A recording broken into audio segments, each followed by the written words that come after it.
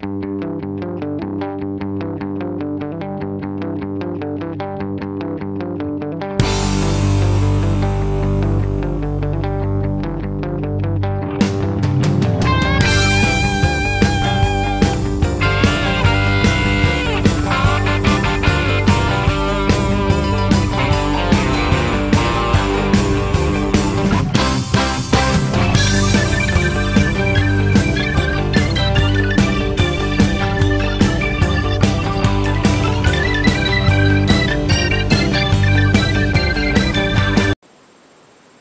and welcome to this week's show. This week, 3 very interesting experiments that are explained and described in the book Quirkology by Dr Richard Wisemans.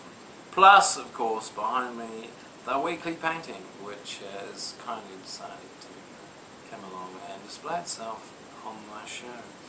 So, this week, yes, 3 experiments. The first one looked into the fact that, believe it or not, when you are born, right, it's been scientifically proven to indicate whether or not you're going to be lucky or unlucky. Only to a small degree, of course. I'm not implying that if you're born in the wrong month, you're going to spend your life walking into doors and burning yourself under a hot tap all the time, or something like that, you know. But just in a very small, subtle way, apparently, if you're born in the wrong months, which I was, seemingly, you will be unlucky as compared to people born in summer. Yes, I was born in winter, and apparently, so the graph quite clearly explains, if you're born in the summer, you are luckier. And it was a massive study, actually. It was taken, and it was also taken in the southern hemisphere here, in a big festival in New Zealand here, in actual fact. It looked at the correlation between birth date, aversion to risk-taking, and your ability to be lucky. And that's what they found, that if you're born in the summer, you're slightly luckier. So why is this? Well, there's only a couple of very vague sort of suggestions. Perhaps babies that are born in the winter stay closer to their mother, and they're not as adventurous because it's so cold, and therefore end up not quite as lucky. The other one was perhaps it's got something to do with different foods in the winter, available in the winter, and therefore, I don't know, affecting their personality or their brain development or something. Who knows? It's a bit hard to say why, but there you go, that's what the data suggests. Second experiment that I wanted to mention, I thought it was quite interesting.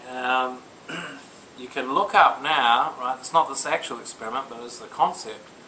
If you look up visual illusion, right, you can, and if you do that now and then come back to the video, you can actually do this experiment yourself.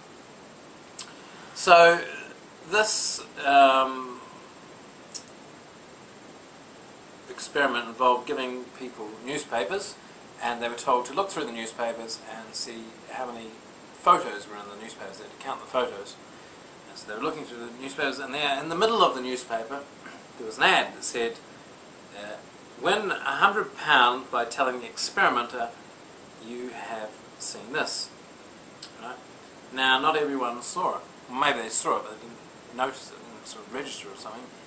So, yes, it would seem that a lot of people missed out on 100 quid. And there you go. So unlucky people, the unlucky people in this experiment were those that were so focused on counting the photos that they didn't see the bigger picture. It's sort of like, can't see the woods for the trees or something, I guess. The unlucky people were, and it goes on, and it sounds a bit extreme to me, but saying they were withdrawn, clumsy, anxious, and unwilling to take opportunities.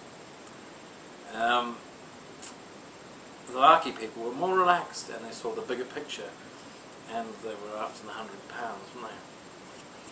So there you go. Now, speaking of luck, here's the video. Here's the. I don't know to call these paintings videos. I'm getting real tongue twisted there, aren't I? Here's the painting for the week. I'm going to bring him forward now. A bit of a close up. Don't be shy. It's all right.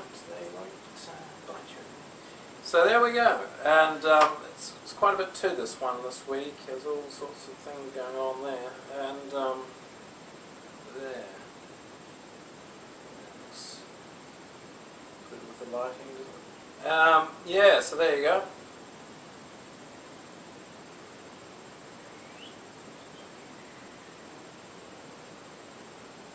What I think I'll do is, when I get a few of these paintings, I shall probably take some good photos of them and make one video of just a heap of them.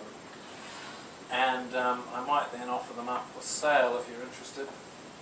So keep an eye on my channel. Right, so there you go, that's the painting for the week.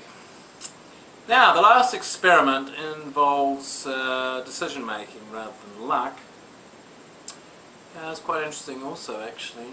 So the study involved people going into a calculator shop, right? And there was a calculator for sale for £20. They were told, however, that there was a sale starting the next day in which the calculator would be included, and then it would only be £5. So it was £15 less. There was also a computer in the shop that was £999, and the customer was told that if they came back the next day, they could get it for £984.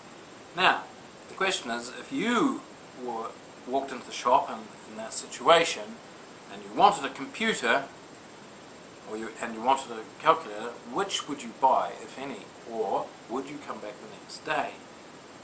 And if you came back the next day, which would you buy? Because what they found was that a great deal of people, in actual fact, and I think the majority of people, came back the next day for the calculator, but bought the computer that particular day, there and there. Right? Now, that's kind of irrational, really, because in each case it's £15 less. So, what I guess the conclusion is that the people don't take savings into account in absolute terms, but they take it into account as a percentage of the amount of money that they're spending. Because at the end of the day, £15 is £15, even if there's something in there worth tens of thousands of pounds. £15 is still £15. So I thought that was quite an interesting experiment. It was 75% of the calculator and only 1.5% of the computer, but in either case it was only £15. So there you go. That's interesting, isn't it? Well, I hope you're enjoying this year. I see Mr. Obama now as the President of the United States. Well, good luck to him, and good luck to all of you.